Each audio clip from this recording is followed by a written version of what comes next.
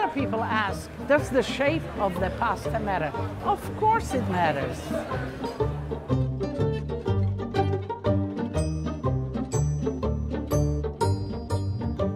Fresh pasta takes a little bit more work if you're going to make it.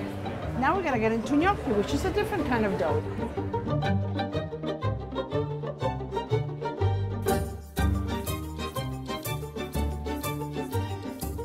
Boil potatoes in their skin, then you rice them so they're nice and fine.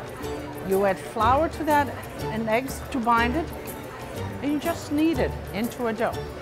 And do not over knead it. Then you roll it in a cordoon. Keep in mind that gnocchis are a little sticky. You don't want to put too much flour to begin with. And then you cut into size of the gnocchis that you like. Can you make it a little bigger, a little smaller? If you don't have this, not a big problem. You can use a regular knife. You can use even a butter knife. This is a soft dough.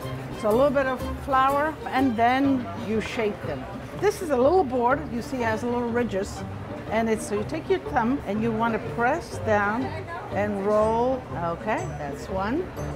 And then you can just keep on rolling like this. You're forming a little indentation here where the sauce lodges, and then of course the ridges. Now if you don't have this little board and gadget, a fork will do. Put it in the flour a little bit, and you roll the gnocchi down the tins of the fork. The gnocchis of my childhood were all made with a fork.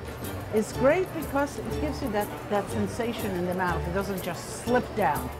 Gnocchi is a substantial mouthful by itself, so simple sauces, sometimes just plain tomato sauce, a little butter and sage will absolutely do. 3-4 simple ingredients. We made the gnocchis. We have some boiling water. We need to salt it, and we're gonna put the gnocchis right in here. Butter and sage is the sauce.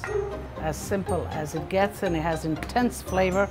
Leaves of fresh sage, great flavoring agent for gnocchis, for raviolis, and a few will go a long way. I'm gonna add here just a little bit of the pasta cooking water, and this is gonna be the sauce.